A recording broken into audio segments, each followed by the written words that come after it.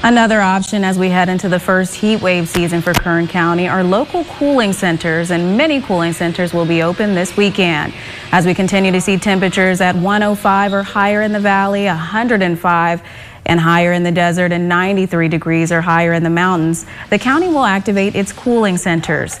The hours are 1 p.m. to 8 p.m. and you're encouraged to bring cool, non-alcoholic drinks and activities to spend time in the air conditioning. To find a full list of open cooling centers, head to our website at kget.com.